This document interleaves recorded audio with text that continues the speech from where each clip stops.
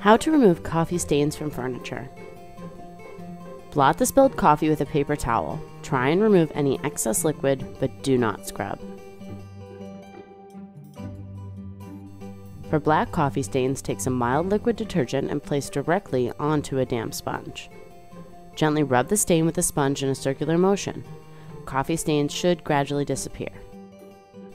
If the stain still appears, coffee stain removal also works with vinegar. Try applying a mixture of vinegar and lukewarm water directly onto the stain. For more spot cleaning solutions, visit spotremoval.coit.com.